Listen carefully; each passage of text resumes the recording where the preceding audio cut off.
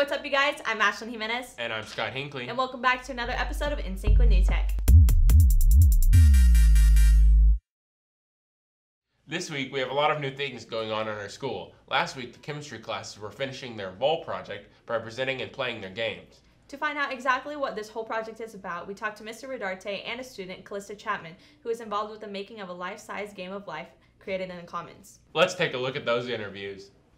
Today I'm here with Callista Chapman, who is one of the creators of the life-size life board game. So what was the inspiration for this game? One day I was playing Life with my friends and my family, and I was like, why not play Life, or like Life of Moles?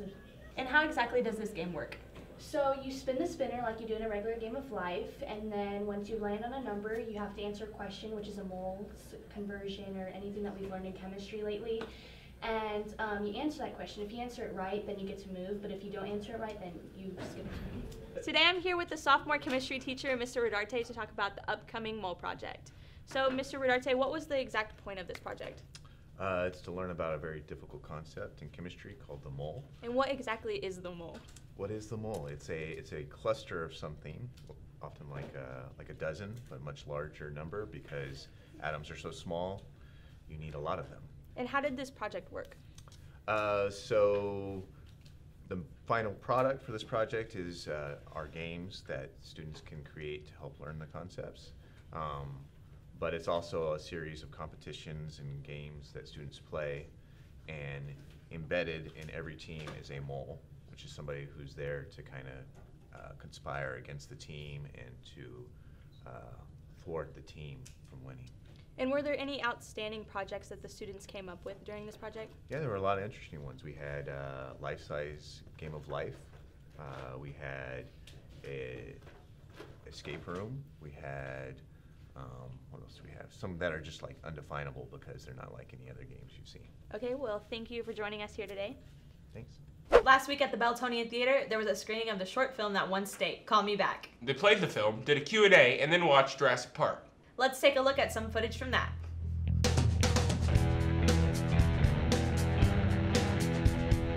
Hey guys, I'm Brent Stutz and I'm the man in the field, and today we're at the Beltonian because of our UIL award-winning short film Call Me Back is that we play today in this theater.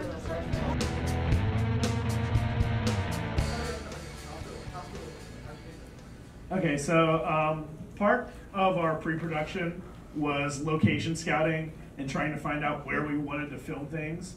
And we needed a hospital, and Scott and White probably wasn't going to let us film in one of their recovery rooms, so we contacted the UMHB Nursing Center, and they were gracious enough to let us use their room. I think we used it for an hour. And they gave us basically unrestricted access to the machinery and equipment in there.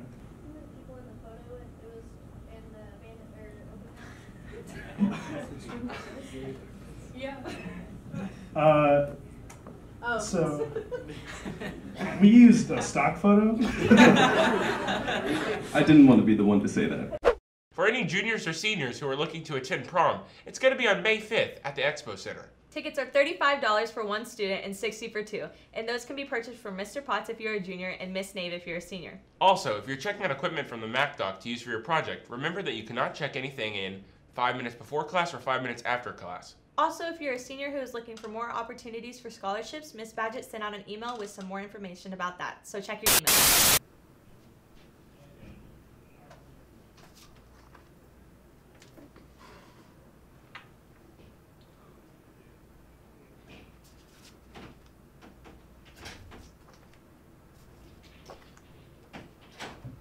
A Quiet Place. One of the most powerful things in horror movies is sound, or the absence of sound.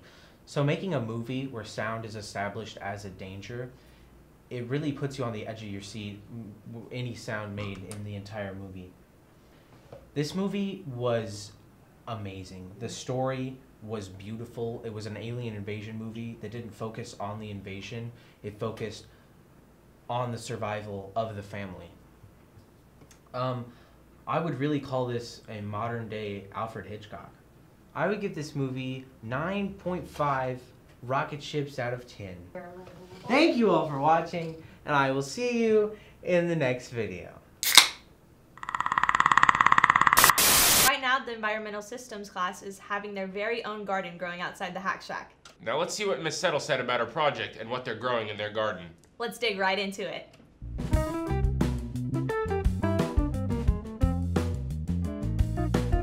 Today I'm here with Miss Settle, the environmental science teacher. So Miss Settle, we're here in front of your beautiful garden.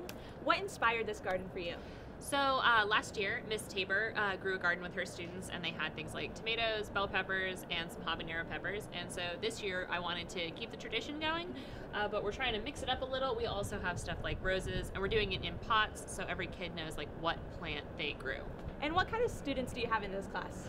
So I have mostly seniors. We have a couple of juniors, but it's mostly upperclassmen, and so I think this is a good chance to get like a real-world skill in right before they graduate. And is there any real purpose behind the garden other than just growing fruits? So we're growing fruits and vegetables, and students get to pick what vegetables they're going to grow, and then they also pick like a final product of what they would make with those. So like some students are growing like tomatoes, peppers, and onions, and they're going to make like tomato sauce out of it at the end. Other students are growing stuff for salsa, and some students, if you actually look back, there is a giant potato plant because they are growing potatoes. So kids are growing things that they're actually going to be able to like eat. Well, thank you so much for joining us today. Absolutely. I hope to see your garden grow more. Yes, I'm so excited. Tonight, the new freshmen will be camping out for their spot to attend New Tech next year. The camp out will start at 5 p.m. and there will be activities until 10 o'clock at night, including the senior versus junior Power to Puff game. We hope to see you there.